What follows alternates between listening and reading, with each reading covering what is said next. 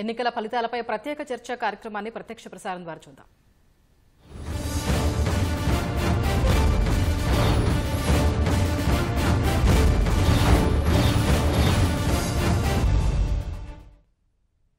ఎన్నికల ఫలితాలపై ప్రత్యేక చర్చా కార్యక్రమానికి తిరిగి స్వాగతం. ఇప్పుడు అతి ముఖ్యంగా తెలంగాణ ఫలితాలు చూస్తే బారాస 41 స్థానాల్లో ఆధిక్యంలో ఉంది. అలాగే కాంగ్రెస్ 61 స్థానాల్లో ఆధిక్యంలో ఉండగా 2 స్థానాల్లో ఇప్పటికే విజయం సాధించింది. బీజేపీ గతానికంటే పుంజుకొని 10 స్థానాల్లో ఆధిక్యత కనబరుస్తుంది. అలాగే ఎంఐఎం గతానికంటే కొంచెం ప్రభావం తగ్గినట్టుంది. ఈసారి 1 స్థానంలో విజయం సాధించగా 3 స్థానాల్లో ఆధిక్యతలో ఉంది. అలాగే సిపిఐ నుంచి ఆ పార్టీ రాష్ట్ర కార్యదర్శి కొత్తగూడెంలో పోటీ చేశారు. కోనంనేని సాంబశివరావు ఆయన ఆధిక్యంలో కొనసాగుతున్నారు. ఇప్పుడు విశ్లేషణలోకి వెళ్దాం. మన చర్చలో అసలు ఇప్పుడు ముఖ్యంగా కోటేశ్వరరావు గారు ఎవరైతే పార్టీ ఫిరాయించారు, గత ఎన్నికల్లో కాంగ్రెస్ తరఫున గెలిచి దాదాపు 12 మంది బీఆర్ఎస్లో చేరారు. అలాగే తెలుగుదేశంలో గెలిచిన 2 కూడా బీఆర్ఎస్లో చేరారు. వాళ్లలో ఎల్బీ నగర్ నుంచి సుధీర్ రెడ్డి, అలాగే మహేశ్వరం నుంచి సబితా ఇంద్రారెడ్డి, వీళ్ళిద్దరు తప్ప మిగిలిన వాళ్ళందరూ వెనకంజలోనే ఉన్నారు. అలాగే మెత్స నాగేశ్వరరావు అయితే ఆల్రెడీ ఓడిపోయారు. ఏంటి అసలు ఫిరాయింపుల్ని ప్రజలు ఏ విధంగా చూశారు? ఫిరాయించడం అనేది జనాలు వ్యతిరేకించారనుకోవచ్చా? ఒకటి, వాళ్ళు కాంగ్రెస్ బలంగా ఉన్నటువంటి గతంలోనే కాంగ్రెస్ బలంగా ఉన్నటువంటి స్థానాల్లో గెలిచారు. గత ఎన్నికల్లో అంటే బీఆర్ఎస్ హవాని తట్టుకొని గెలిచినటువంటి కాంగ్రెస్ స్థానాలు అవి. అందువలన ఇప్పుడు మొత్తంగా చూసినప్పుడు కాంగ్రెస్ కి పరిస్థితి అనుకూలంగా ఉన్నటువంటి స్థితిలో వాళ్ళు ఓడిపోవటం, ఎక్కువ మంది ఓడిపోవడం అనేటువంటిది ఆశ్చర్యం కలిగించేటువంటి అంశం కాదు. ఇప్పుడు అంటే మొత్తం హైదరాబాద్ నగరం లేదా పరిసర ప్రాంతాల్లో కాంగ్రెస్ అనేటువంటిది కొంచెం వెనుకపట్టు పట్టింది. కొంచెం ఏమన్నా అంటే గతంలో ఉన్నదేం లేదు, వెనుకపట్టు పట్టింది. దానికి అనుగుణం అంటే ఈ ట్రెండ్ కి అనుగుణంగానే వీళ్ళిద్దరు కూడా అంటే ఎల్బీ నగర్ కానీ లేదా మహేశ్వరంలో కానీ కొంచెం స్వల్పమైనటువంటి ఆధిక్యతలో ఉన్నారు. ఇది చివరి వరకు ఉంటుందా లేదా అనేటువంటిది మనం చూడాలి. ఒకవేళ ఇప్పటి వరకు 12 గంటలైంది కనుక ఇదే ధోరణి కంటిన్యూ అయినా కానీ వాళ్ళిద్దరూ గెలిచేటువంటి అవకాశాలను కూడా మనం తోసిపుచ్చలేము. ఏమైనప్పటికీ ఫిరాయింపుదారులకి ఒక గుణపాఠం, మొత్తం మీద ఒక గుణపాఠం అనేటువంటిది నేర్పారు ఓటర్లు అని మాత్రం డెఫినెట్ గా మనం చెప్పుకోవచ్చు. ఓకే సార్, అంటే ఈ ఎన్నికల ఫలితాలతోనైనా భవిష్యత్తులో ఫిరాయింపులు ఆగిపోయే అవకాశాలు కనిపిస్తున్నాయంటారా? అటువంటి అవకాశాలు ఏమి ఉండవండి. ఎందుకు అంటే ఏ పార్టీలో బీఆర్ఎస్ లో పోటీ చేసిన వాళ్ళైనా, కాంగ్రెస్ లో పోటీ చేసిన వాళ్ళైనా, బీజేపీలో పోటీ చేసిన వాళ్ళైనా, లేదా సీట్లు రాక ఈ మూడు పార్టీల్లో సీట్లు రాక ఇతర చిన్న పార్టీల గుర్తుల మీద పోటీ చేసినటువంటి వాళ్ళైనా కానీ వీళ్ళందరికీ అధికార దాహం అనేటువంటిది తప్ప నిజానికి వెంచర్ క్యాపిటలిస్టులు అంటే ఎక్కడ లాభం ఉంటే అక్కడ పెట్టుబడులు పెట్టేటువంటి వాళ్ళు ఈ మూడు పార్టీల్లో పుష్కలంగా ఉన్నారు కనుక అటువంటి పరిస్థితి ఉండదు. ఎందుకంటే ఏ అవకాశం వచ్చినా గానీ నా నియోజకవర్గ ప్రజల అభిష్టమనో లేకపోతే నియోజకవర్గ అభివృద్ధి పేరుతోనో రేపు బీఆర్ఎస్ నుంచి డెఫినెట్ గా కాంగ్రెస్ నుంచి గతంలో ఎట్లాగైతే వలసలు సాగాయో రేపు బీఆర్ఎస్ నుంచి కూడా అదే విధమైనటువంటి వలసలు కాంగ్రెస్ లోకి చేరేటువంటి అవకాశం ఉంటది. కాకపోతే ఏంటంటే బీఆర్ఎస్ 40 సీట్లు తెచ్చుకునేటువంటి ధోరణి కనిపిస్తా ఉంది కనుక 40-42 తక్కువ మంది కనుక వెళ్ళేట్లయితే అది మన పార్టీ ఫిరాయింపు నిరోధక బిల్లు కింద అనర్హత కోల్పోతారు. అందువలన రాజీనామా చేసి మళ్ళా ఉప ఎన్నికలకు సిద్ధపడతారా లేకపోతే ఏం చేస్తారా ఏమిటనేటువంటిది ఇదొక సమస్య. కానీ గతంలో కాంగ్రెస్ నుంచి ఫిరాయించడానికి కాంగ్రెస్ కి ఎక్కువ మంది గెలిచినటువంటి వాళ్ళలో అత్యధికులు వెళ్లిపోయిన తర్వాత అటువంటి అవకాశం లేదు గనక వాళ్ళ సభ్యత్వాలు నిలబడ్డాయి. కానీ ఇప్పుడు అనధికారికంగానే కాంగ్రెస్ తోటి చేతులు కలిపితే జరిగేది ఏంటంటే బీఆర్ఎస్ అటువంటి వాళ్ళందరినీ కూడా పార్టీ నుంచి బహిష్కరిస్తుంది. మనం చూసాం పక్కనే ఉన్నటువంటి ఆంధ్రప్రదేశ్ లో పార్టీ ఫిరాయింపుల నిరోధక బిల్లుని ఉల్లంఘించడానికి తెలుగుదేశం నుంచి ఫిరాయించినటువంటి వాళ్ళు కంటిన్యూ అవుతున్నారు. కారణం ఏంటంటే వాళ్ళు అఫీషియల్ గా వాళ్ళు పార్టీ వైసీపీలో చేరలేదు కానీ మొత్తం మిగతా కార్యక్రమం అంతా కూడా వైసీపీ కానీ వ్యవహరిస్తున్నారు. బహుశా అటువంటి సిచ్యువేషనే కొంతమంది బీఆర్ఎస్ ఎమ్మెల్యేలు ఈ విధమైనటువంటి విధేయతని కాంగ్రెస్ వైపు మళ్లించేటువంటి అవకాశం ఉన్నది. పార్టీలో చేరకపోయినా సాంకేతికంగా కాంగ్రెస్ లోనే యాక్టివిటీస్ చేసేటువంటి అవకాశాలు స్పష్టంగా కనిపిస్తున్నాయి. Okay sir. గోపాల విద్యాసాగర్ గారు, ఇప్పుడు ఈ తెలంగాణ ఎన్నికల ఫలితాలను చూస్తే రాష్ట్ర వ్యాప్తంగా మేనిఫెస్టోలు ప్రధానంగా కాంగ్రెస్ 6 గ్యారెంటీలతో ముందుకెళ్ళింది. అలాగే దానికంటే పోటీగా వాళ్ళు ఇచ్చేదానికంటే మేము ఇంకొక 1000 ఎక్కువే ఇస్తాం, ఏ పథకంలోనైనా కాంగ్రెస్ చెబుతున్న దానికంటే ఎక్కువే ఇస్తాం, ఆల్రెడీ ఫలానా పథకాలు అమలు చేస్తున్నాం, మరిన్ని చేయబోతున్నాం అని చెప్పి బీఆర్ఎస్ కూడా బలంగా చెప్పింది. అయినప్పటికీ కాంగ్రెస్ వైపే మొగ్గు కనిపించింది. ఈ మేనిఫెస్టోలు అనేవి ప్రజలపైన ఎలాంటి ప్రభావం చూపించాయంటారు? 6 గ్యారంటీ పథకాలు ఏదైతే సోనియా గాంధీ గారు డిక్లేర్ చేశారో. హలో సార్ చెప్పండి సార్. విద్యాసాగర్ సోనియా గారు గాంధీ గారు డిక్లేర్ చేసి చెప్పండి. 6 గ్యారంటీ పథకాలు ప్రజలు నమ్మారండి. అవి జెన్యున్గా కూడా ఉన్నాయని భావన. ఎందుకంటే ఇవి ఇవాళ రేపు ప్రజలకు హామీలు ఇస్తూ ప్రతి పార్టీ కూడా మేనిఫెస్టో ప్రకటిస్తుంది ఎన్నికల ముందు. ఈ యొక్క అదే పద్ధతిలో కాంగ్రెస్ పార్టీ ప్రకటించడం జరిగింది. మీరు అన్నట్టు బీఆర్ఎస్ అంతకంటే ఎక్కువ ఇస్తాము, వాళ్ళు 4000 ఇస్తుంటే మేము 5000 ఇస్తాము, వాళ్ళు 15000 ఇస్తుంటే మేము 16000 ఇస్తాము అని ఏవైతే చెప్తున్నారో అవన్నీ ప్రజలు నమ్మలేదండి. ఎందుకంటే గతంలో కూడా టీఆర్ఎస్ పార్టీ ఇచ్చినటువంటి హామీలు చాలా వరకు నెరవేర్చలేదు. ఉదాహరణకు నిరుద్యోగ యువకులు 30 లక్షల మంది దాకా ఉన్నారు, విద్యావంతులైన యువకులు. వారికి నిరుద్యోగ భృతి ఇస్తామని ఇవ్వలేదు. కాబట్టి నిరుద్యోగ భృతి ఇవ్వనటువంటి వాళ్ళు అంటే మాట తప్పారు. అదేవిధంగా దళిత బంధు అని చెప్పేసి అందరికి ఇస్తామని చెప్పేసి ఏదో కొంతమందికి ఇచ్చేసి దళితులను ఆకర్షించాలని చూశారు, అది కూడా కొరబడింది. తర్వాత డబుల్ బెడ్రూములు ఇల్లు అండి ఎన్నో కట్టారు, 1000 ఇల్లు కట్టారు, కానీ ఎవరికి ఆక్యుపేషన్ ఇవ్వలేదు. అవి నిరర్ధకంగా పడి ఉన్నాయి, అవి దీనావస్థలో ఉన్నాయి. సార్ విద్యాసాగర్ గారు, ఇప్పుడు కాంగ్రెస్ 6 గ్యారెంటీలు చాలా జనాల మీద ప్రభావం చూపించాయని మీరు అంటున్నారు. మీరు గతంలో ఎన్టీ రామారావు ప్రభుత్వంలో కార్యదర్శిగా పనిచేశారు, ప్రభుత్వ పాలన చాలా దగ్గర నుంచి చూశారు. అలాంటి వ్యక్తిగా మీరు ఇప్పుడు ఈ కాంగ్రెస్ ఇచ్చినటువంటి 6 గ్యారెంటీలు అమలు చేయడానికి ప్రభుత్వ బడ్జెట్ సరిపోతుందంటారా? అంటే ఒకటండి, ఇప్పుడు 42 తర్వాత పెట్టారు చూడండి, 42 మేనిఫెస్టోలో కొన్ని మీరు అన్నట్టు అసంబద్ధంగానే ఉన్నాయి. 2 లక్షల రైతు రుణమాఫీ ఏకపక్షంగా చేస్తామంటే చాలా బడ్జెట్ అవసరం. కానీ ఏదైతే 6 గ్యారంటీ పథకాలు ఏవైతే ఉన్నాయో అవన్నీ అమలు పరచడానికి బడ్జెట్ సరిపోతుందండి. ఇవి మాత్రం జెన్యున్గా ఉన్నాయి. ఓకే, అంటే ఆర్టీసీ ఆల్రెడీ ఎప్పటికే నష్టాల్లో ఉంది, నష్టాల్లో మూలుగుతున్న పరిస్థితుల్లో ఇప్పుడు ఆర్టీసీలో మహిళలందరికీ ఉచితం అంటే అది ఎలా ఆర్టీసీ మనగలుగుతుందంటారా? ఖచ్చితంగా ప్రభుత్వం ఆదుకోవాలా. సబ్సిడీల ద్వారా ఎట్లయితే ఆ యొక్క అమౌంట్ను ప్రభుత్వం జమ చేస్తుందో, కానీ పేరుతో జమ చేస్తుందని పేరుతో ఇంతవరకు జమ చేయలేదు కాబట్టి ఆర్టీసీ లాస్లో ఉందండి. కానీ ఇప్పుడు ఏదైతే మహిళలు ఉచితంగా ప్రయాణిస్తున్నారో దాని ద్వారా తగ్గేటట్టు ఆదాయాన్ని ప్రభుత్వం ఆర్టీసీకి సమకూర్చాల్సి ఉంటుంది, అయితేనే అది మనుగడ సాగిస్తుంది. Okay sir.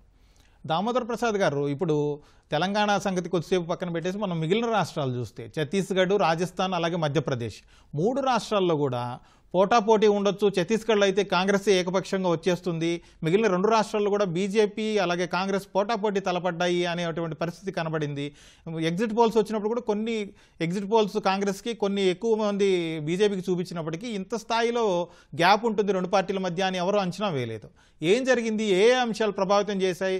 ఏకపక్షంగా 3 రాష్ట్రాల్లో బీజేపీ బలపడడానికి, వాళ్ళ అధికారం వైపుగా అడుగులు వేయడానికి కారణం ఏంటి? ఇప్పుడు రాజస్థాన్కి సంబంధించి అయితే మార్పు 5 ఏళ్లకు ఒకసారి కొత్త పార్టీని, కొత్త ప్రభుత్వాన్ని ఎన్నుకుంటున్నటువంటి వాస్తవాన్ని మనం కాదనలేము. అందరూ కూడా అదే భావించినారు. రాజస్థాన్కి సంబంధించి ఎవరికి భిన్నాభిప్రాయాలు లేవు. అయితే మధ్యప్రదేశ్లో మరి కుట్ర ద్వారా కమల్నాథ్ ప్రభుత్వాన్ని భారతీయ జనతా పార్టీ కూల్చేసింది. కాంగ్రెస్ ఎమ్మెల్యేలని జ్యోతిరాదిత్య సింధియా వర్గాన్ని దాదాపు 25 మందిని కొనుగోలు చేసి లేదా వాళ్ళు రాజీనామా చేయించి మళ్ళీ ఎన్నికల్లో పోటీ చేయించి ఆ విధంగా ఆపరేషన్ కమలం అమలు చేయడం వల్ల కొంత కూల్చడం వల్ల కొంత సానుభూతి వస్తుంది కాంగ్రెస్ పార్టీకి అని అనుకున్నారు. కానీ అదేమీ జరిగినట్లు కనపడలేదు. ఎందుకంటే మధ్యప్రదేశ్ రాష్ట్రంలో ఈ బీసీలు అనేవాళ్ళు ఇప్పుడు శివరాజ్ సింగ్ చౌహాన్ కూడా బీసీ నాయకుడే. ఆయన 18 ఏళ్లుగా ఉన్నాడు. ఆ వ్యతిరేకత కూడా పెద్దగా పనిచేసినట్లు కనపడదు. అయితే నరేంద్ర మోడీ గారు తానే అభ్యర్థి అయినట్లుగా ముఖ్యమంత్రిని అభ్యర్థిని ఎవరు ప్రకటించలే. అనేక మంది వేచి ఉండే ధరలు నరేంద్ర సింగ్ తోమర్ కావచ్చు, ఇంకా అనేక మంది ఒక 4-5 భారతీయ జనతా పార్టీ సీనియర్ నాయకులు మరి ముఖ్యమంత్రులు ఎవరైనా కావచ్చు ఎన్నికల తర్వాత నిర్ణయిస్తామని చెప్పేసి వాళ్ళు చేసినటువంటి ప్రకటన. అందులో నరేంద్ర మోడీ గారు ఏం చెప్పారంటే నన్ను చూసి ఓటేయండి మీరు, నేనే అభ్యర్థిని అనుకోండి అనేటువంటి ఒక ప్రచారము హిందీ రాష్ట్రాల్లో ముఖ్యంగా సహజంగానే కాంగ్రెస్ అక్కడ భారతీయ జనతా పార్టీ మధ్యప్రదేశ్లో బలంగా ఉన్నటువంటి పరిస్థితి ఉన్నది. ఛత్తీస్గఢ్లో కొంత కాంగ్రెస్ కొంత బలంగా ఉన్నమాట, ఆదివాసీల రాష్ట్రం అది, బీసీలు కూడా గణనీయంగా ఉన్నారు. అక్కడ ఈ ప్రభుత్వ వ్యతిరేకతను అధిగమించి అంటే వాళ్ళు చేసినటువంటి అభివృద్ధి సంక్షేమ కార్యక్రమాలు చాలా గణనీయంగా మరి ప్రజలకు, ఆదివాసీలకు, మిగతా పేదలకు కూడా అందినాయి. రైతులకు కూడా వాళ్ళు 500 రూపాయలు క్వింటాలకు బోనస్ ప్రకటించినారు. ఈ పిడకల్ని కూడా పశు పోషణను పెంచి పోషించడానికి కిలో 2 రూపాయలు కొంటామనేటువంటి అనేకమైనటువంటి సామాన్యుల యొక్క ఆదివాసీలు పల్లెల్లో లేదా అడవుల్లో ఉన్నటువంటి వాళ్ళ సమస్యల పరిష్కరించు కూడా కొంత ప్రయత్నం జరిగింది. అయితే ఇంకా చాలా చేయాల్సినటువంటి పరిస్థితి అక్కడ కూడా ఉన్నది. కాబట్టి ప్రభుత్వ వ్యతిరేకత బాగా పనిచేసినట్లు ఛత్తీస్గఢ్లో కొంత బాగా కాకపోయినా ఈ తేడా కాబట్టి ఇది కూడా రాకుండా వాళ్ళు స్వల్ప ఆధిక్యతతో వాళ్ళు మళ్ళీ ఛత్తీస్గఢ్లో కాంగ్రెస్ మళ్ళీ విజయం సాధిస్తున్నట్టు అభిప్రాయం ఉండింది తొలుత. రాను రాను ఎన్నికల సమీపంలోకి వచ్చేటప్పటికి ఆ పరిస్థితి మారినట్లు కనిపిస్తుంది. కుల సమీకరణలు కావచ్చు, ఆదివాసీలు గతంలో కూడా భారతీయ జనతా పార్టీ వనవాసి కళ్యాణ యోజనలు ఇట్లాంటివి 18 సంవత్సరాలు రమణ సింగ్ ముఖ్యమంత్రిగా కూడా ఉన్నారు ఆయన. కాబట్టి ఒక గట్టి పట్టు వాళ్లకు ఆ రాష్ట్రంలో కూడా ఉన్నది. మధ్యప్రదేశ్లో అయితే వాళ్లకు తిరుగులేటువంటి పరిస్థితి కనిపిస్తుంది. ఇవన్నీ 3 రాష్ట్రాల్లో ఇంకా లెక్కింపు ఇంకా ఉంది కాబట్టి తుది నిర్ణయం ఏదైనా గట్టి ఎక్కువ ఆధిక్యత వస్తే తప్ప ఫలితాలతో తారుమారయ్యే అవకాశం అయితే కనిపించడం లేదు. అందువల్ల మొత్తం మీద ఈ ఫలితాలు రానున్న లోక్సభ ఎన్నికల్లో మరి భారతీయ జనతా పార్టీకి లాభించేటువంటి పరిస్థితి ఎక్కువ కనిపిస్తుంది. ఎందుకంటే నరేంద్ర మోడీ గారే మరి 3వసారి ప్రధానమంత్రి అభ్యర్థిగా రంగంలో నిలవనున్నారు కాబట్టి జాతీయ స్థాయిలో కాంగ్రెస్ కానీ లేదా రాహుల్ కానీ ఇంకా కావాల్సినటువంటి జవసత్వాలు, శక్తి సామర్థ్యాలు, ఎన్నికల్లో అధికారం రాగలిగినటువంటి ఒక బలము, బలగాన్ని, సంఖ్యను కూడా ఈ ఎన్నికలు గెలిస్తే కొంత నైతిక ఒక దమ్ము, ధైర్యము కాంగ్రెస్ పార్టీకి వచ్చేవి. అవి లేనందువల్ల పరిస్థితి కమల్నాథులకు అనుకూలంగా ఉండేటువంటి పరిస్థితి కనిపిస్తుంది. ఓకే, చలసాని నరేంద్ర గారు, ఇప్పుడు ఛత్తీస్గఢ్ విషయానికి వస్తే ఛత్తీస్గఢ్లో భూపేష్ బఘేల్ నాయకత్వంలో కాంగ్రెస్ చాలా సమర్థంగా పరిపాలన అందించింది. సంక్షేమ పథకాలు కావచ్చు, అభివృద్ధి కార్యక్రమాలు పక్కాగా అమలు చేశారు. ఖచ్చితంగా ఈసారి విజయం సాధిస్తారనేటువంటి ఒక ప్రచారం గట్టిగా సాగింది. ఎగ్జిట్ పోల్స్ అంచనాలు కూడా దాదాపుగా అలాగే ఉన్నాయి. కానీ వాస్తవ ఫలితాలను చూస్తే అందుకు భిన్నంగా ఉంది. ఏంటి కారణం, ఏమై ఉండొచ్చు? గత 4 రోజులుగా బీజేపీ నాయకులు అక్కడ కరెక్టివ్ మెజర్స్ తీసుకుని తమ ఎక్కడైతే గత ఎన్నికల్లో పట్టుపోయిందో అక్కడ ఏ వర్గాలైతే తమకు దూరం అయ్యాయో వాళ్ళని దగ్గర చేసుకోవడానికి వ్యూహాత్మక ప్రయత్నం చేశారు. తర్వాత ఈ సంక్షేమ పథకాలు అనేవి ఒక స్థాయి వరకే ఒక ప్రభుత్వం నిలబట్టాలని కానీ ఒక పార్టీ ఆకట్టుకోవడానికి ఉపయోగపడతాయి తప్పితే ప్రజలకి ఉపాధి కల్పించి పారిశ్రామిక అభివృద్ధి కానీ ఇతర అభివృద్ధి పట్ల వాటికి తగిన ప్రాధాన్యత ఇవ్వని పక్షంలో కేవలం సంక్షేమ పథకాలే ఒక ప్రభుత్వం సస్టైన్ కావడానికి ఉపయోగపడవు అని కూడా అనేక ఎన్నికలు మనం చూస్తున్నాం. అనేక వాళ్ళందరూ ప్రభుత్వాలు తమ బడ్జెట్ లో సింహభాగం సంక్షేమ పథకాలు ఖర్చు పెట్టి మిగతా అభివృద్ధి గురించి పెద్దగా పట్టించుకోని పరిస్థితి కూడా ఉంది. ముఖ్యంగా కారణం ఈ 3 రాష్ట్రాల్లో కాంగ్రెస్ వెనుకబట్టడానికి వల్ల ప్రధాన కారణం ఏంటంటే బీజేపీ వ్యతిరేక కూటమైన ఒక కూటమి ఏర్పాటు చేసి ఇండియా పేరుతో ఆ కూటమిలో చిన్న చిన్న పార్టీలకి సర్దుబాటు ధోరణులు ప్రదర్శించకుండా పెద్దల పాత్ర వహిస్తూ వాళ్ళను దూరం చేసుకోవటం కూడా ఈ రాష్ట్రాల్లో కాంగ్రెస్ ఓటమికి ఒక ప్రధాన కారణంగా నేను భావిస్తున్నాను. ఎందుకంటే వాళ్ళ సొంతంగా ఆ పార్టీలకి సీట్లు గెలిచే సామర్థ్యం లేకపోవచ్చు, కానీ కొద్ది గొప్ప గెలుపుకి దోహదపడేటువంటి ఓట్లు ముఖ్యంగా ఉత్తరప్రదేశ్ సరిహద్దుల్లో కానీ ఇలాంటి కొన్ని నియోజకవర్గాల్లో ఉన్నాయి. ప్రధానంగా ఉత్తరప్రదేశ్ లో పెద్ద పార్టీ అయినటువంటి సమాజ్వాదీ పార్టీకి అలాగే బిఎస్పికి ఈ రాష్ట్రాల్లో ఛత్తీస్గఢ్ లో కానీ మధ్యప్రదేశ్ లో కానీ రాజస్థాన్ కానీ కొన్ని పట్టుకున్న నియోజకవర్గాలు ఉన్నాయి, ఆర్ఎల్డీకి ఉన్నాయి. అలాగే వాళ్ళు సర్దుబాటు సిద్ధం ఉన్నప్పుడు కూడా ఎస్పీతో కానీ ఆర్ఎల్డీతో కానీ ఇతర పార్టీలతో కాంగ్రెస్ చివరి వరకు నాంచి వాళ్ళు లేకుండా ఏకపక్షంగా పోటీ చేయటం, ఉమ్మడిగా ఒకే అభ్యర్థి ప్రతిపక్ష తరపున నిలబడాలని చెప్పి బొంబాయిలో ఇండియా సమావేశంలో నిర్ణయించి ఆ తర్వాత కనీసం కూటమి సమావేశాలు కూడా ఏర్పాటు చేయకుండా ఈ 5 రాష్ట్రాల్లో కనీసం 3 రాష్ట్రాలు గెలుచుకుంటే రేపు సీట్ల సర్దుబాటులో మనం చెప్పిందే వేదంగా మారుతుందని కాంగ్రెస్ ఒక విధంగా ఆ కూటమిని కూడా పక్కన పడేసి నెలలుగా చేసిన ప్రయత్నాలు కాంగ్రెస్ ని ఒక విధంగా ఈ 3 రాష్ట్రాల్లో దెబ్బతీసినట్టు కనిపిస్తుంది. ఏకపక్ష ధోరణి, పెద్దన్న పాత్ర ధోరణి ఏది ఉందో, అలాగే కాంగ్రెస్ లో అంతర్గతంగా ఉన్నటువంటి కలహాలు ఏవైతే ఉన్నాయో వాటిని కొంతమందికి సర్దుబాటు చేయడంలో కాంగ్రెస్ విజయం సాధించినప్పుడు కూడా అవి కూడా కొంత పనిచేసినాయి.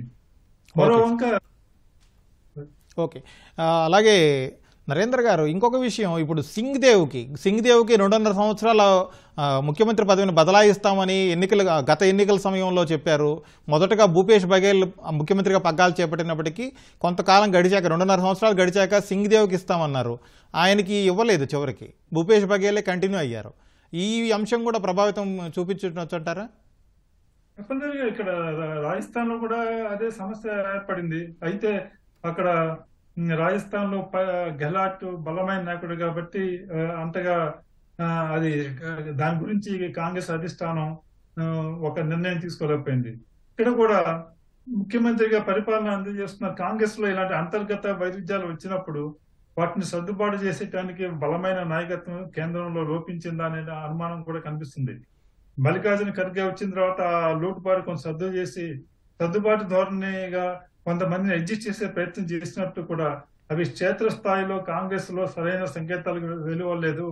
కాంగ్రెస్ లో ఇంకా కుమ్ములాట్లు కొనసాగుతున్నాయి అనేటువంటి అనుమానం కూడా ఈ ఎన్నికల ఫలితాలు నిరూపిస్తున్నాయి. సత్యం గారు, ఇప్పుడు గత 10 ఏళ్ల నుంచి చూస్తే దాదాపు 9.5-10 ఏళ్లుగా వస్తుంది ఈ తెలంగాణ ఏర్పడిన తర్వాత. తెలంగాణలో దాదాపుగా అన్ని ఎన్నికల్లోనూ కాంగ్రెస్ వెనకబడిన పరిస్థితి ఉంది. అలాగే ఆ తర్వాత గత 2018 అసెంబ్లీ ఎన్నికల తర్వాత చూస్తూ ఏ ఉప ఎన్నికలు జరిగినా, అలాగే జిహెచ్ఎంసీ ఎన్నికలు కావచ్చు, ఇతరత్ర నగరాల్లో జరిగినటువంటి నగరపాలక ఎన్నికలు కావచ్చు, అన్నింట్లోనూ కాంగ్రెస్ చాలా వెనుకబడింది. అప్పుడు టీఆర్ఎస్ ఇప్పుడు బీఆర్ఎస్ వాళ్ళకి మధ్య చాలా గ్యాప్ ఎక్కువ ఉండింది ఓట్ పర్సంటేజ్. అలాంటిది ఈ ఒక్కసారిగా ఈ అసెంబ్లీ ఎన్నికలు వచ్చేసరికి ఇంత స్వింగ్ ఎలా వచ్చింది, ఇంత మెజారిటీ ఎలా సాధించగలిగింది? జనరల్గా మనం ఇప్పటివరకు అనుకున్నటువంటి బీజేపీ బీఆర్ఎస్ ఎత్తుగడలు, వాళ్ళు ఒకళ్ళ నుంచి ఒకళ్ళు దోబోచులాడటం అనేటువంటిది బాగా ఫేరప్ చేసింది. అది కాకుండా బీఆర్ఎస్ గవర్నమెంట్ యొక్క పనితీరు ప్రజల్ని దూరం చేసింది. ఉదాహరణకు ఆర్టీసీ కార్మికులు సమ్మె చేశారు, వాళ్ళని నిర్దాక్షిణ్యంగా అణిచేసి అసలు అక్కడ యూనియన్లు కూడా లేకుండా చేశారు. దాన్ని ప్రజలు ఎట్లా రిసీవ్ చేసుకుంటారు? ఇది ఒక ఉద్యమ పార్టీ, ఇది అలో చేస్తుంది, ఏ మేరకు అలో చేసినా అలో చేస్తుంది అనుకుంటారు డెమోక్రట్గా. అట్లాగే ఇప్పుడు ఆయనకి ఏ పార్టీ లేదు, హరగోపాల్కి ఏ పార్టీ లేదు. ప్రజలు సివిల్ రైట్స్ ప్రభుత్వం కానప్పుడు సివిల్ రైట్స్ యాక్టివిస్టులకే పోతారు. హరగోపాల్ లాంటి వ్యక్తి మీద కూడా ఉపా చట్టం పెడితే జనరల్ పబ్లిక్, ప్రోగ్రెసివ్గా డెమోక్రటిక్గా ఆలోచించేటువంటి పబ్లిక్ ఏమనుకుంటుంది? ఇది ఉద్యమ పార్టీనా లేకపోతే ఇంకెవరికైనా కొప్పు కావటానికి ఇటువంటి పనులు చేస్తుందా అనుకుంటారు. అట్లాగే ఇందిరా పార్క్ దగ్గర ప్రతి వాళ్ళు ధర్నా చేసుకునేవాళ్ళు. ఉన్నటువంటి వాయిస్ అది ఒకటే, అదొక ప్లాట్ఫామ్. దాన్ని లేకుండా చేసేసి తర్వాత ఏదో హైకోర్టు జోక్యంతో అలో చేశారు. అంటే ఇటువంటి అన్నీ కూడా ప్రజలకు నష్టలేదు. అట్లే కాదు, 5 లక్షల మంది 2 లక్షల మంది ఉద్యోగస్తులు ఉన్నారు, 3 లక్షల మంది పెన్షనర్స్ ఉన్నారు. ఐఆర్ 5% ఇస్తే వాళ్ళు తక్కువ ఇచ్చారు అన్నట్లే. నేను ఒకళ్ళిద్దరిని బలకరించి చూశా, అసలు అవమానించారు మమ్మల్ని అనే పద్ధతిలో మాట్లాడారు. అంటే స్టేట్ హిస్టరీలో 5% ఐఆర్ అనేది అసలు ఊహించరు. అవమానించడానికి ఈ పని చేసింది గవర్నమెంట్ అని అనుకున్నారు. అట్లాగే ఇవాళ కౌలుదారులు ఉన్నారు. కౌలుదారులు దరిదాపు 21 లక్షల మంది కౌలుదారులు ఉన్నారు. 21 లక్షల ఫ్యామిలీస్ అవుతున్నాయి. ఇవాళ 10 ఎకరాల పైన వాళ్ళకు 100 ఎకరాలకు రైతు బంధు ఇస్తున్నారు, వాళ్ళకి ఏది లేదు. వాళ్ళకి కనీసం రైతులు యాక్సెప్ట్ చేయరు రైతు బంధు ఇస్తే భూమి మీద. కానీ వాళ్ళు కౌలుదారులు అమ్మే పంట మీద ప్రతి క్వింటాలకు 500 వాళ్ళకి ఇస్తే వాళ్ళకు ఎన్ని ఎకరాలు చేస్తే ప్లస్ అన్ని 500 వాళ్ళకు జమ అయ్యే అవకాశం ఉంది. రైతులు కూడా వ్యతిరేకించరు. ఇటువంటి అన్నీ కూడా ప్రభుత్వం యాక్షన్స్ అన్నీ కూడా ప్రజల్లో బాగా తీవ్రంగా ఒక రాజకీయ ఎత్తుగడలే కాదు, ఇటువంటివి కూడా. అట్లాగే చదువుతున్నటువంటి పిల్లల వయసు అయిపోతుంది. వాళ్ళు దరిదాపు 30 లక్షల మంది రిజిస్టర్డ్, 28 లక్షల మంది. వాళ్ళు ప్రిపేర్ అవుతా ఉంటే వాళ్ళతోటి ఆట ఆడుకున్నట్టుంది. పేపర్ లీకేజ్ కానీ లేకపోతే పోస్ట్ పోన్మెంట్ కానీ ఇంకేదైనా దాన్ని ఏదో ఒక విధంగా వాళ్ళ దగ్గర అశోక్ నగర్లో పోయి కూర్చుంటే కన్విన్స్ అవుతారనో లేకపోతే వాళ్ళ వ్యతిరేకత ఉండదనో అది మెసేజ్ పోతుంది అనుకుంటే అది పొరపాటు జరిగింది. అంటే లక్షలాది కుటుంబాలు ప్రభుత్వ పనితీరు మీద డిసెంట్ డెవలప్ అయింది. అదంతా కూడా ఇవాళ కాంగ్రెస్కు ఉపయోగపడింది. అంతేకాదు ఇవాళ సివిల్ రైట్స్ ఎంత ఇంపార్టెంట్ అంటే మనిషి అంత స్వేచ్ఛ కోరుతుంది. ఇంట్లో కూడా మనం చూస్తాను, తల్లిదండ్రులు కన్నపిల్లల్ని నిర్బంధం చేస్తే ఎదురు తిరుగుతారు. అటువంటి రాజ్యాంగం ప్రసాదించినటువంటి సివిల్ రైట్స్ని కూడా మేము ఎవరు అడ్డం దిగిలితే వాళ్ళని అనేటువంటి పరిస్థితులు అంచారు. తర్వాత ప్రెస్ కూడా ఏదైనా పత్రికలో గవర్నమెంట్కి వ్యతిరేకంగా ఒక వార్త రాస్తే అతన్ని రాసిన వాళ్ళ పేపర్ని ఫిక్స్ చేయటం, రాసిన దాన్ని ఫిక్స్ చేయటం, అలా ఫిక్స్ చేసి పేపర్ ఎంటబట్టడం, ఓనర్షిప్ ఎంటబట్టడం, రాసిన వాళ్ళు ఎంటబట్టడం, ఇటువంటివన్నీ కూడా ప్రభుత్వం బాగా అబ్సల్యూట్గా మెజారిటీ ఉన్నప్పుడు చాలా తేలిక అనిపిస్తుంది. కానీ ఇవాళ వచ్చే వరకు అటువంటి రిజల్ట్ వస్తుంది. అంటే ప్రతి వాళ్ళు కేసీఆర్ మీద కోపం లేని వారు, కేటీఆర్ మీద కోపం లేనటువంటి వాళ్ళు కూడా ఇదేం అన్యాయం అనుకున్నటువంటి స్థితిలో చాలా యాక్షన్స్ జరిగాయి. వీటన్నిటి కూడా కాంగ్రెస్కు ఫేవర్గా మారింది సిచ్యువేషన్. అంతేకాదు ఇవాళ బీజేపీ చేసే విమర్శలు కూడా కాంగ్రెస్కు ఉపయోగపడ్డాయి. ఇప్పుడు కాంగ్రెస్ ఏడాది డ్యామేజ్ చేసిన దానికన్నా ప్రధానమంత్రి వచ్చి కేసీఆర్ ఫ్యామిలీ డ్యామేజ్ 1 గంటలో చేసిపోయాడు. ఏది కొడుకులకు ఆశీర్వాదాలు కావాలని. కేటీఆర్ ఏం చెప్తుండు సభలల్లా, కేసీఆరే ముఖ్యమంత్రి అంటుండు. కానీ ప్రధానమంత్రి వచ్చి ఏం చెప్పిండు, మా అబ్బాయికి ఆశీర్వదించండి, ముఖ్యమంత్రి చేద్దాం అనుకున్నాను. ప్రధానమంత్రి చెప్పే వరకు 50% నమ్మే అవకాశం ఉంది. కాబట్టి ఇటువంటి 1 by 1 ఈ జనరల్ ప్లాట్ఫామ్ మీద బ్రాడ్గా ఆలోచించేటువంటి విషయాల్లో కూడా వ్యతిరేకత వచ్చేటరికి ఇప్పుడు మహాసభలు పెడతారండి. ఏది ఎన్నికల సభలు పెట్టారు. ఎవరు వస్తారు? పార్టీ కార్యకర్తలు, పార్టీ సానుభూతి పరులే వస్తారు దానికి. కానీ న్యూట్రల్స్ రారు సభలకు జనం బాగా వచ్చినట్టు అనిపిస్తుంది ఎవరి సభలకైనా. కానీ న్యూట్రల్స్ మీద ప్రభావం చేసేటువంటి ఇటువంటి యాక్షన్సే. కాబట్టి ఇటువంటి వాటిల్లో పాలించేటువంటి ప్రభుత్వం కొన్ని చర్యలు తీసుకోకపోతే కష్టం అవుతుంది. పత్రికలో ఒక నాయకుని మీద ఒక వార్త వచ్చిందనుకోండి, ఆ వార్త చూసి కన్సర్న్ ఎమ్మెల్యేకు అయ్యా నీ వల్ల ఇగో ప్రభుత్వం బదనాం అవుతుంది, నువ్వు జాగ్రత్తగా ఉండాలని ఒక ఇండికేషన్ పంపితే తప్పులు తగ్గుతాయి. కానీ అక్కడ ఎమ్మెల్యే పగబట్టి తర్వాత పార్టీ తరఫున ఇక్కడ ఆ పత్రిక ఎంట పెడితే చాలా కష్టం అవుతుంది. ఇటువంటివన్నీ కూడా 1 by 1. ఎందుకంటే చాలామంది ఇవాళ కేసీఆర్ అమలు చేసిన పథకాల వ్యతిరేక కన్నా, నేను చాలామందితో డిస్కస్ చేశా, పథకాల వ్యతిరేకత కన్నా ది వే ఆఫ్ గవర్నమెంట్ అనేటువంటి దాని మీద వ్యతిరేకత చాలా ఉంది. అదంతా ఇవాళ వచ్చినటువంటి రిజల్ట్స్కు అది ఒక ఎగ్జాంపుల్. కాబట్టి ఇటువంటి విషయాల్లో ఒక్క బీఆర్ఎస్ కదా, రాబోయే కాంగ్రెస్ గవర్నమెంట్ కూడా ఇటువంటి విషయాల్లో జాగ్రత్త తీసుకు అధికారంలో ఉన్నప్పుడు అణచివేయటం చాలా సులభం అనిపిస్తుంది, సౌఖ్యం కూడా అనిపిస్తుంది, సక్సెస్ అయ్యామని కూడా అనిపిస్తుంది. కానీ తర్వాత ఫెయిల్యూర్ ఇప్పుడు తెలుస్తుంది. Okay sir. కోటేశ్వరరావు గారు, ఇప్పుడు తెలంగాణ ఏర్పాటైన కొత్తలో కూడా టీఆర్ఎస్గా ఉన్నటువంటి బీఆర్ఎస్ కేవలం 63 సీట్లలోనే విజయం సాధించింది. కనీస మెజారిటీకి అవసరమైన సీట్లతోనే బొటాబొట్టి మెజారిటీతో సరిపెట్టుకుంది. కానీ 4.5 ఏళ్లు పరిపాలించి ముందస్తు ఎన్నికలకు వెళ్ళిన తర్వాత ఏకంగా 88 స్థానాలు గెలిచింది. అలాగే ఇతరత్ర అందరూ చేరికలు వాటితోటి 100 స్థానాలు దాటాయి. అట్లాగే వాళ్ళందరినీ సిట్టింగ్లందరినీ ఈసారి కూడా బరిలోకి దించారు. చాలా విశ్వాసంతో ఉన్నారు బీఆర్ఎస్ వాళ్ళు, ఈసారి ఖచ్చితంగా 3rd టైము మేము హ్యాట్రిక్ కొడతాము అని చెప్పి. అయినా ఎక్కడ దెబ్బపడింది అంటారు బీఆర్ఎస్కి? ఇప్పుడు 2014లో రాష్ట్ర సాధన అనేటువంటిది ఒక ప్రధానమైనటువంటి అంశం అయితే వచ్చినటువంటి సీట్లు కూడా దానికి అనుగుణ్యంగా రాలేదు. మెజారిటీ సీట్లు రావచ్చు తప్ప ఓవర్ హెల్పింగ్ గా 119 సీట్లలో 63 అనేటువంటిది అది తక్కువే, 50% లెక్కే. ఆ తర్వాత 2018 ఎన్నికల నాటికి, అంటే ముందస్తు ఎన్నికలకు వెళ్తే అడ్వాంటేజ్ ప్రభుత్వం మీద లేదా అసంతృప్తి అనేటువంటిది తలెత్తుతుందనేటువంటి ముందు చూపుతోటి ముందస్తు ఎన్నికలకు వెళ్ళారు. కానీ అనూహ్యంగా తెలుగుదేశం పార్టీ, కాంగ్రెస్ ఈ కూటమి ఏర్పడటంతో అంతకు ముందున్నటువంటి ఏ మనోభావాలు అయితే ఉపయోగించి కొద్దిసేపు ఆగండి సార్. కోటేశ్వరరావు గారు, ఇప్పుడు కర్ణాటక ఉప ముఖ్యమంత్రి డీకే శివకుమార్ మాట్లాడుతున్నారు. ప్రత్యక్ష ప్రసారం ద్వారా చూద్దాం. They have seen the last 10 years rule. They are fed up with the rule. They have decided that there should be a change, and change for a progress, change for a development, change for a gratitude. This is what I could say. I thank the voters of Telangana for having shown the confidence on us. We will restore the confidence. But you think that Mr. Revan Reddy should be credited for the big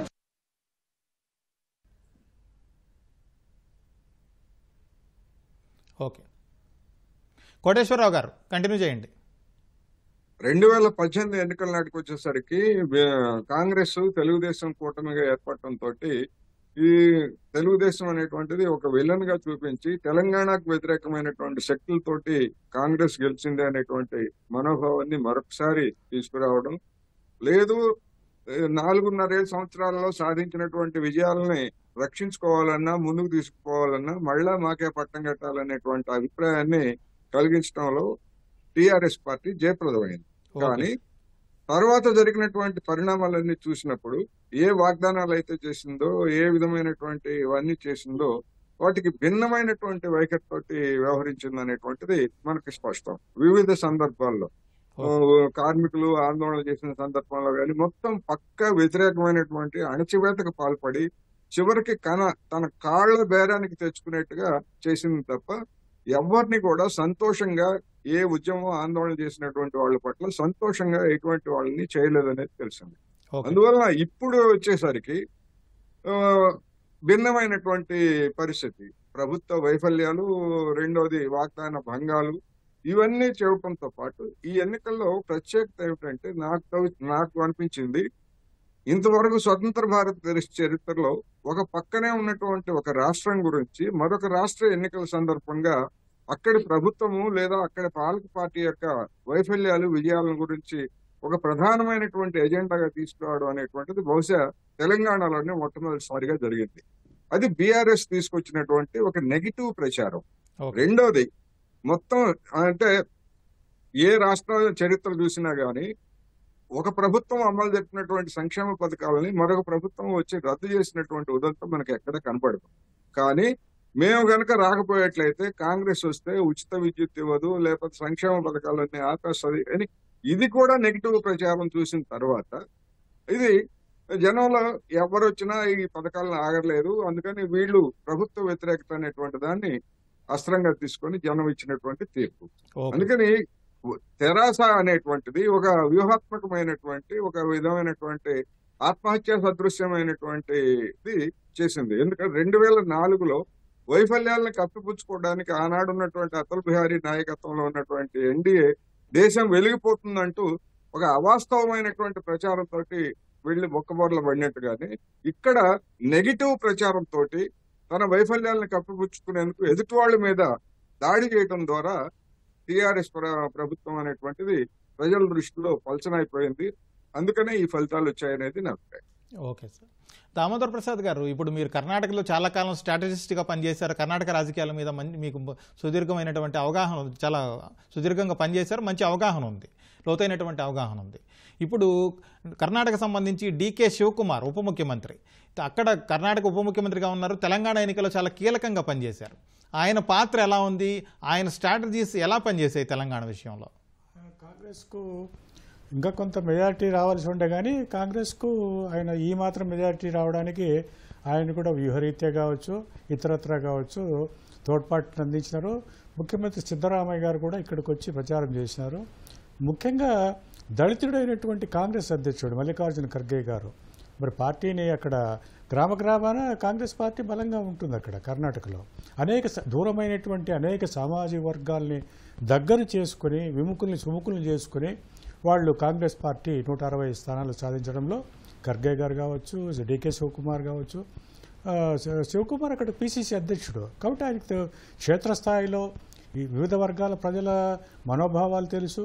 ఆయన మన తెలంగాణలో కూడా ప్రచారం చేశారు. పక్కనే మన కర్ణాటక కూడా మన నిజాం రాష్ట్రంలో చాలా భాగాలు మన రాయచూరు, మిగతా హైదరాబాద్, కర్ణాటక ఉండింది. కాబట్టి పెద్ద తేడా ఉండదు. మనకు అనేక విషయాల్లో సారూప్యతలు అన్నీ ఉంటాయి.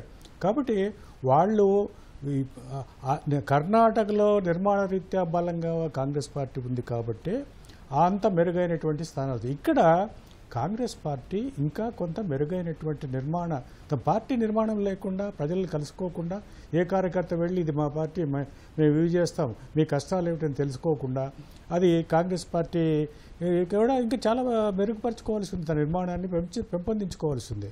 కాబట్టి మరి శివకుమార్ గారు ముఖ్యమంత్రి అభ్యర్థి అయినప్పటికీ కూడా అధిష్టాన వర్గం ఆయనకు చెప్పడం వల్ల సర్దుబాటు చేసుకుని మరి సీఎం సీనియర్ ఆయన సిద్ధరామయ్య గారు ముఖ్యమంత్రిగా, ఈయన ఉప ముఖ్యమంత్రిగా ఒక సామరస్య భావంతో కర్ణాటక 5 గ్యారెంటీలు ఇచ్చి వాళ్ళు అమలు చేస్తున్నారు కూడా. వాటి అమలులో ఎన్నో ఆర్థిక భారాలు ఉన్నాయి. ఆర్టీసీ బస్సులు ఉచిత ప్రయాణం అమలు చేశారు, అన్నీ దాదాపు అమలు చేశారు. కాబట్టి ఆ నమ్మకాన్ని ఆయన ఇక్కడ తెలంగాణలో కూడా కొంతమేర కలిగించగలిగినారు.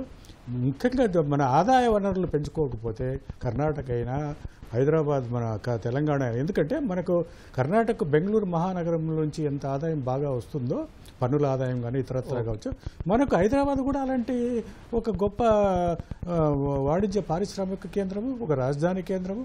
కాబట్టి ఇక్కడ ఇంకా పన్నుల ఎగవేతను వీటిని అధిగమించడం ద్వారా, ఆదాయాన్ని అధికంగా రాబట్టడం ద్వారా, పెంపొందించుకోవడం ద్వారా ఈ ప్రజానుకూల పథకాల్ని అమలు చేసే అవకాశాలు ఉన్నాయి. ఇవి కాకుండా ఇంతకుముందు చెప్పినట్లు ఎందుకు ఓడిపోయింది బారాస అంటే కేసీఆర్ అండుకో వాళ్ళు ప్రదర్శించే విర్రవీగడం, అహంభావపూరితంగా వ్యవహరించడం, ప్రజల్లో నిర్లక్ష్యంగా నిర్దయంగా వ్యవహరించడం వల్లనే వీళ్ళు తెలంగాణ పోరుగడ్డ, ఈ పోరుగడ్డలు అనేక పుణ్యనదుల ప్రదేశం ఇది. ఈ పుణ్యభూమిలో జన్మించిన వాళ్ళు పోరాటంలో, ఆ రోజు తెలంగాణ పోరాటంలో సాయుధ పోరాటానికి నాయకత్వం జనము ఇలాంటి అహంకారాన్ని, నియంతృత్వ ధోరణిని, ప్రజాస్వామ్య పౌర హక్కుల అణచివేతను ఎంత మాత్రము సహించరు. ఇన్నేళ్లు రెండోసారి 88 సీట్లు ఇస్తే కేసీఆర్ అండుకో చేయడం అనేది వాడు సహించలేక ఈ రకమైన తీర్పు ఇచ్చినారు. ఇప్పటికైనా జాగ్రత్తగా ఉంటే మరోసారి ఆశీర్వదిస్తారు. Okay sir. చలసాని నరేంద్ర గారు, ఇప్పుడు తెలంగాణలో ఎన్నికల ప్రచారంలో ముఖ్యంగా బారాస ఏదైతే ఉందో, తెలంగాణలో కాంగ్రెస్ ఇస్తున్నటువంటి 6 గ్యారెంటీలు అమలు చేయడం చాలా కష్టం. ఇప్పటికే కర్ణాటకలో 5 గ్యారెంటీలు ఇచ్చారు, అవి సరిగా అమలు చేయలేదంటే అక్కడి నుంచి కొంతమంది రైతుల్ని కావచ్చు, లేకపోతే వివిధ వర్గాల ప్రజల్ని తీసుకొచ్చి మరీ ప్రచారం చేశారు. ఆ నెగిటివ్ ప్రచారం అనేది ఏమైనా వాళ్ళకి కొంచెం దెబ్బతీసిందంటారా బీఆర్ఎస్కి? కేవలం ఈ పథకాల గురించి ప్రచారం చేయడం వలన కాంగ్రెస్ మామూలు ప్రజలకు దగ్గరికి వెళ్ళడానికి సహాయపడింది తప్పితే, కేవలం ఈ పథకాలు అమలు చేస్తారా చేయరా అనే విషయం మీద ఇవాళ బీఆర్ఎస్ వ్యతిరేకంగా ప్రజలు ఓటు చేశారని అనుకోండి. ఎందుకంటే అనేక సంక్షేమ పథకాలు, అనేక రాష్ట్రాల్లో చేయని పథకాలు బీఆర్ఎస్ విజయవంతంగా అమలు చేస్తుంది. అని ఎంతవరకు చేస్తున్నారు, ఎన్ని చేస్తున్నారు, అందరూ లబ్ధి పొందుతున్నారు వేరే విషయం. సాధారణ బీఆర్ఎస్ కి వ్యతిరేకంగా జనం తిరగబట్టడానికి కానీ, ఓటు వేయడానికి కానీ అనేక కారణాలు ఉన్నాయి. ఆ కారణాలన్నింటినీ కూడా కాంగ్రెస్ మాత్రమే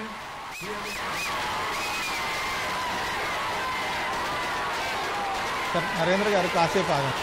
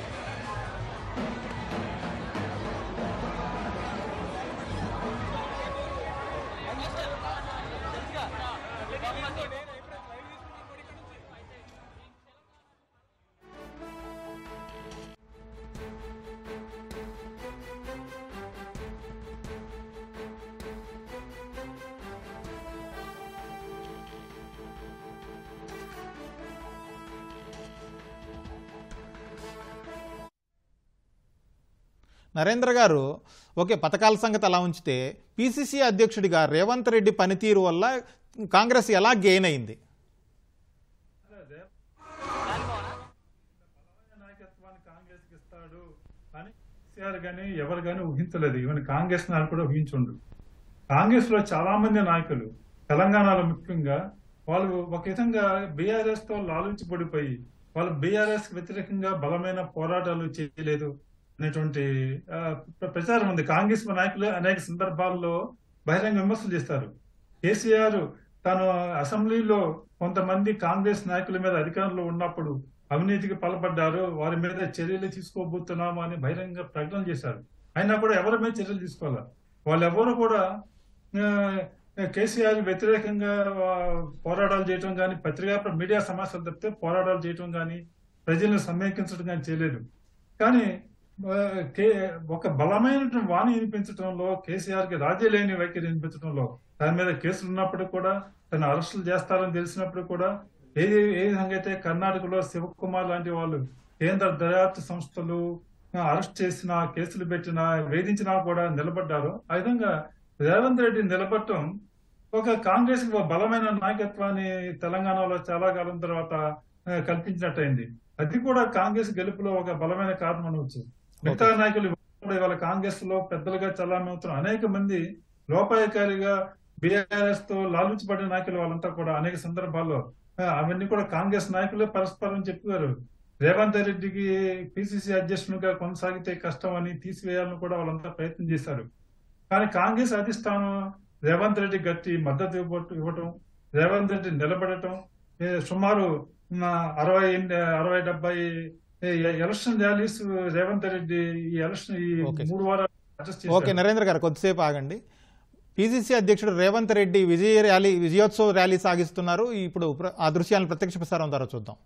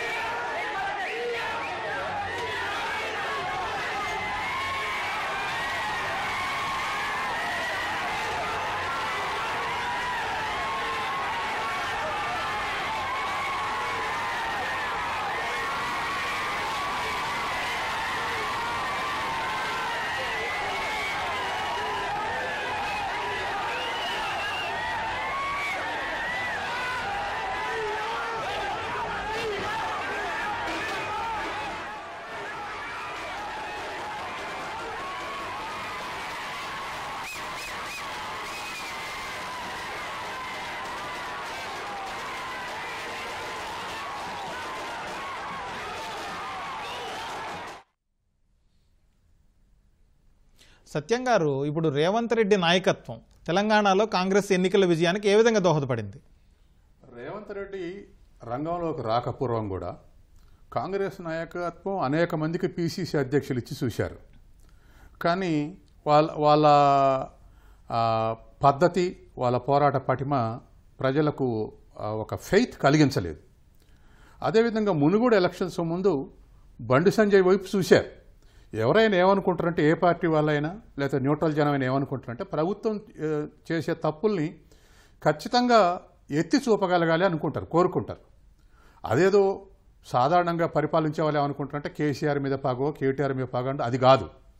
ప్రభుత్వం చేసే లోపాలు ఎత్తి చూపాలే, ఒక గట్టి ప్రతిపక్ష నాయకుడు కావాలని ఆశిస్తారు. వీళ్ళల్లో ఎవరికి అది అవుపడలేదు. బండి సంజయ్ ఆ ప్రయత్నం చేశారు. పార్టీ వాళ్ళ జాతీయ ప్రయోజనాల కొరకు పక్కకు లాగేశారు. దాంతో రేవంత్ రెడ్డి ఇంకా మరింత ఎవాల్వ్ కావడానికి ఉపయోగపడింది. తాను పిసిసి అధ్యక్షుడి దగ్గర నుంచి ఇప్పటివరకు దరిదాపు 80 కేసులు అతని మీద ఉన్నాయి. ఎన్ని కేసులు పడినా, ఎన్ని రకాల అరెస్ట్ చేసినా 2 నెలలు జైల్లో కూడా ఉండొచ్చాడు. కానీ రాజీ పడలేదు. అలా రాజీ పడకుండానే ఉన్నటువంటి తత్వమే ప్రజల్ని అట్రాక్ట్ చేసింది. తర్వాత రెండవది ప్రతిదీ, అంటే కుటుంబ లోపం, కేసీఆర్ కుటుంబ లోపం కానీ లేక ప్రభుత్వ లోపాన్ని కానీ నికరంగా ఎదిరించగలిగినటువంటి శక్తి సంతరించుకున్నాడు. దీంతో ఫస్టే కాంగ్రెస్ క్యాడర్ యాక్టివ్ అయింది. మనకు ఒక నమ్మకం కలిగినటువంటి వ్యక్తి దొరికాడు అని చెప్పేసి యాక్టివ్ అయ్యారు. క్యాడర్ యాక్టివ్ అయిన తర్వాత ప్రజలు కూడా దానికి అట్రాక్ట్ అయ్యారు. ఎందుకంటే ఈ రాష్ట్రంలో ఎప్పుడు 60% మంది కాంగ్రెస్ ఉన్నారు. ఈ కాంగ్రెస్ నుంచి ప్రజలే టీడీపీకి పోయిన వాళ్ళే, తర్వాత బీఆర్ఎస్కి పోయిన వాళ్ళే. అటువంటి ప్రజలందరూ మళ్ళీ బ్యాక్ తేలికగా రాగలిగారు. ఎందుకంటే చేయి గుర్తు వాళ్ళకు పాత పరిచయమే, ఇప్పుడు ఏం కొత్త పరిచయం కాదు, కొత్తది కాదు. కాబట్టి ఆ విధంగా రేవంత్ రెడ్డి స్ట్రగుల్ చేయగలిగాడు. రెండవది, రేవంత్ రెడ్డి ఈ స్కాండల్ చేశారు అనే అధికార పక్షం మిగతా నాయకుల్లాగా ఫిక్స్ చేసి ఒక దగ్గర ఇగో నువ్వు ఈ స్కాండల్ ఉన్నావు అని నిరూపించలేకపోయింది. విమర్శించడమే తప్ప ఇంకోటి నిరూపించలేకపోయింది. ఇటువంటి అన్నీ కూడా రేవంత్ రెడ్డి చేసినటువంటి ఫైటు కీలకంగా మారింది. అలా మారిన తర్వాత ఒక నమ్మకం ఎప్పుడైతే కలిగిందో బీజేపీ నాయకులు కూడా వాపసు వచ్చారు. కాంగ్రెస్ నుంచి చేరినటువంటి బీజేపీలో చేరిన నాయకులందరూ కూడా మళ్ళీ వాపసు. ఇది ఒక ఇండికేటర్. అంటే ఒక పార్టీల నుంచి ఇతర పార్టీల నుంచి ఒకే పార్టీకి మిగతా వాళ్ళందరూ పోతున్నారంటే అదొక ఇండికేటర్. అంటే బలం పుంజుకుంటుంది కాంగ్రెస్, అందుకే కాంగ్రెస్లో చేరుతున్నారు వీళ్ళందరూ అనేటువంటిది ప్రజలు గ్రహించారు. ఇవన్నీ కూడా. తర్వాత మరొక అంశం ఏమిటంటే, మిగతా నాయకులందరికీ కాంగ్రెస్ నాయకులు ఎవరి నియోజకవర్గానికి వాళ్ళే స్టిక్ అనే ఉన్నారు, వాళ్ళ భవిష్యత్తును వాళ్ళు తీసుకున్నారు. కానీ రేవంత్ రెడ్డి రాష్ట్రం అంతా కూడా రేవంత్ రెడ్డిని కట్టైలు చేయడానికి చాలా ప్రయత్నాలు చేసినాయి. తను పాదయాత్ర చేసిన తర్వాత, ఒక మంచి ఇమేజ్ వచ్చిన తర్వాత పాదయాత్రను బంద్ చేయించి ఇంకా మిగతా రాష్ట్రంలో ఉన్నటువంటి మిగతా వాళ్ళు కూడా చేయవచ్చు కదా అనేటువంటి స్థితికి తీసుకొచ్చారు. అదే పాదయాత్ర రాష్ట్ర వ్యాప్తంగా జరిగి ఉంటే ఇవాళ 60 కాదు 80 సీట్లు వచ్చేది. కాబట్టి రేవంత్ రెడ్డిని కట్టైలు చేయడానికి ప్రయత్నం చేసి తప్ప కాంగ్రెస్ నాయకులు దాన్ని ఆ ఊపిని కొనసాగిద్దామని చెప్పేసి తర్వాత అధిష్టానానికి కొన్ని లిమిటేషన్స్ ఉన్నాయి. ఇక్కడ అప్పటికే బలహీనపడి ఉన్నది, 20% ఓటింగ్ దగ్గర ఉంది, 5-6 గ్రూపులు ఉన్నాయి. కాబట్టి ఎవరు పోయినా కష్టం వద్దని చెప్పేసి కొన్ని పరిమితులు లోబడి పనిచేయాల్సి వచ్చింది. ఇటువంటి పరిమితుల్ని దాటి కూడా రేవంత్ రెడ్డి ప్రజల్లో నమ్మకం కలిగించారు. తర్వాత రెండోది, ఉపన్యాసుల ధోరణి కూడా కేసీఆర్ ఎట్లయితే అట్రాక్ట్ చేసిండో దానికి కౌంటర్గా రేవంత్ రెడ్డి అట్రాక్ట్ చేయగలిగిండు. అది ప్రజల్ని కూడా అట్రాక్ట్ చేయగలిగిండు. తర్వాత తన బ్రెయిన్ కూడా పాదరసంలాగా పనిచేసింది. అంటే కొంతమంది క్వశ్చన్స్ అడిగితే ఆన్సర్స్ ఇస్తే తను పెద్ద ఇంటలెక్చువల్ కాదు అనుకొని ఏం చెప్తాడు అనుకున్నటువంటి వాళ్ళకు కూడా అప్రాప్రియేట్ ఆన్సర్ చెప్పగలిగిండు. అంటే మధ్యతరగతి చదువుకున్న వాళ్ళు కూడా కన్విన్స్ అయ్యేటటువంటి పద్ధతిలో మాట్లాడగలిగిండు. కాబట్టి ఇవన్నీ కూడా రేవంత్ రెడ్డికి ప్లస్ పాయింట్స్ అయినాయి. అంటే తన పార్టీలో ఉన్నటువంటి వాళ్ళు పోరాటానికి ముందుకు రారు, ఉద్యమించడానికి ముందుకు రారు, ప్రభుత్వానికి వ్యతిరేకంగా రారు, ఇంకా కొద్దిగా సాఫ్ట్ రిలేషన్స్ మెయింటైన్ చేసే వాళ్ళు ఉన్నారు. అవతల కేంద్ర ప్రభుత్వం ఉంది, అటు నుంచి కూడా ప్రెజర్స్ ఉన్నాయి. వీటన్నిటిని ప్రెజర్స్ని కూడా డిలీట్ చేసి తను ముందుకు వచ్చి ప్రజల్ని మొబిలైజ్ చేయగలిగాడు. కాబట్టి ఇవాళ ఎవరైనా అధిష్టానం కానీ లేదా ఇంకేదైనా కాంగ్రెస్ నాయకుడు కానీ రేవంత్ రెడ్డి కాదు ముఖ్యమంత్రి అంటే జనమే తిరుగుబాటు చేస్తారు. కాంగ్రెస్ ఎమ్మెల్యేలుగా జనమే తిరుగుబాటు చేస్తారు. ఎందుకంటే జనం ఇష్టపడి కోరి తెచ్చుకున్నటువంటి నాయకుడు రేవంత్ రెడ్డి. కాబట్టి ఇవాళ ఇంకా అధిష్టానానికి కానీ కాంగ్రెస్లో ఉన్నటువంటి మిగతా నాయకులకు కానీ ఆల్టర్నేటివ్ లేదు. ఎందుకంటే after KCR is the crowd puller. Okay, అది అందుకని అధికారంలో రాకముందు కూడా కేసీఆర్ తర్వాత రెండో క్రౌడ్ పుల్లరు రేవంత్ రెడ్డి. అటువంటి స్థితిలో మొబిలైజ్ చేసిన తర్వాత కూడా ఇప్పుడు అధిష్టానం ఇంకో ఆలోచన చేసినా ఇంకో కాంగ్రెస్ నాయకుడు ఏదైనా అసంతృప్తిగా మాట్లాడినా జనం ఊరుకోరు. Okay sir.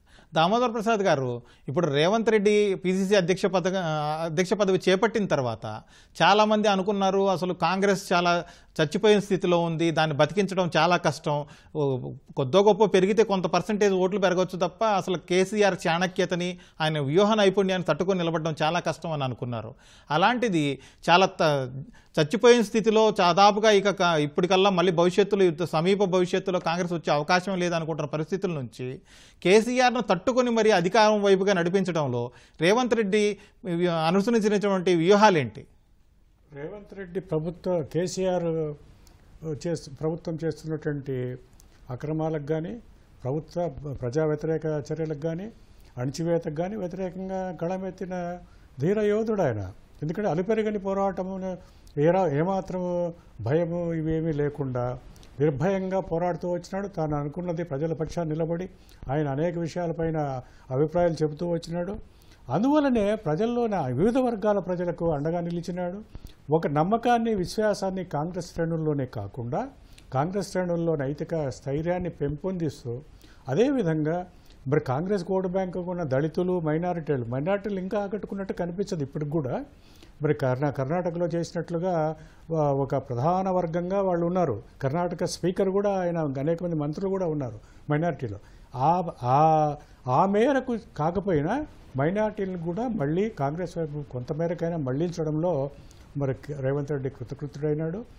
అదేవిధంగా పెరగకుండా నిర్విరామంగా జిల్లాలంతా తిరుగుతూ గ్రామాలు తిరుగుతూ అక్కడి పరిస్థితులకు తాను కూడా స్థానిక పార్టీ కార్యకర్తలకు ప్రజలకు ధైర్యం చెబుతూ భరోసా ఇస్తూ కాంగ్రెస్ పార్టీ వస్తే ఇది ఖచ్చితంగా నిర్దిష్టంగా ఈ కార్యక్రమాలు చేస్తాము, 6 గ్యారంటీలు ప్రకటించడమే కాదు వాటిని ఏ విధంగా చాలామంది ఇదే ప్రశ్నలు అడిగితే అలివిగానే హామీలు ఇచ్చినారు, మీరు ఎట్లా అమలు చేస్తారనేటువంటిది ఆయన్ని ప్రశ్నిస్తే ఆయన చెప్పినటువంటి సమాధానం ఇంకా చాలా పన్ను ఎగవేతలు ఉన్నాయి, రావాల్సిన ఆదాయాల్ని మనం వసూలు చేస్తాం. అదేవిధంగా రాష్ట్ర ఆదాయ వృద్ధికి ఈ అవినీతిని అరికడితే, రాజకీయ అవినీతిని అరికడితే ఏ విధంగా రాష్ట్రం పురోభివృద్ధి చెందడంలో కూడా ముందుకు పోగలదో, తెలంగాణ ఒక సమృద్ధమైనటువంటి రాష్ట్రం, మిగులు బడ్జెట్ ఏర్పడిన రాష్ట్రం, ఎందుకు కేసీఆర్ 10 ఏళ్ల పరిపాలనలో ఈ విధంగా ఒక లోటు 5 లక్షల కోట్ల అప్పులు, అదేవిధంగా మరి జీతాలు ఇవ్వలేనటువంటి పరిస్థితి. ఆంధ్రప్రదేశ్ అంటే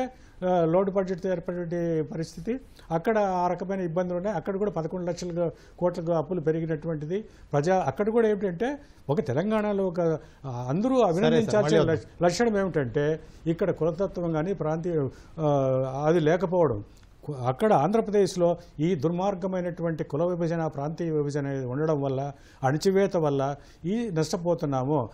ఎవరైనా లౌకిక ప్రజాస్వామ్యవాదులు ఎవరైనా కోరుకునే వాళ్ళైనా దీన్ని ఈ రకమైన ధోరణుల్ని, నిరంకుశ ధోరణుల్ని వ్యతిరేకిస్తూ ప్రజాస్వామ్యబద్ధ పరిపాలనను రావాలని.